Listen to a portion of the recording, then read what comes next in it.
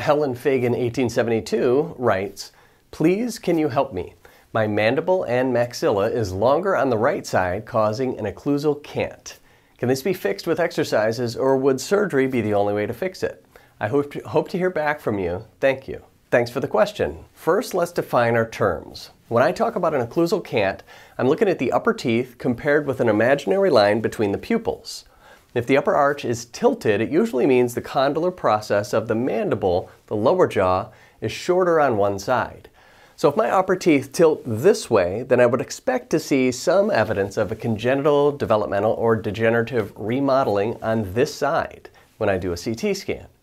And if the mandible is shorter on one side, then no amount of exercises or restorative dentistry or orthodontics is going to be able to correct that. These things can all help to mask the asymmetry, but that's about as far as they can go. Correction of a mandibular asymmetry can only be done surgically, and it will likely require a couple years of preparatory orthodontics, then total jaw joint replacement, probably on both sides, along with a Le Fort osteotomy to correct the position of the maxilla, and maybe also do some surgically facilitated rapid palatal expansion, and then all of this is usually followed by several months at least of finishing orthodontics to make sure everything is lined up properly.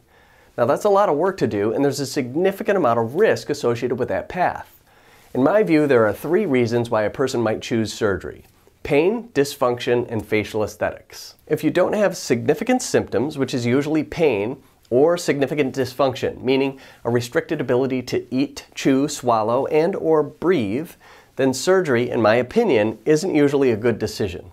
If your primary concern is facial aesthetics, then you need to have a good discussion with your surgeon to go over expectations and risks. In my practice, if a patient is concerned with facial asymmetry and there are some associated symptoms like pain, locking, or obstructive sleep apnea, then I would first recommend doing some conservative therapy using a properly chosen and designed and constructed occlusal orthotic, along with a well thought out TMJ rehab exercise program, and possibly some therapeutic massage or physical therapy or chiropractic care to address the potential cervicogenic component. And this is to test the theory that correcting the structural asymmetry will indeed alleviate your symptoms. I hope that helps. Thanks for the question.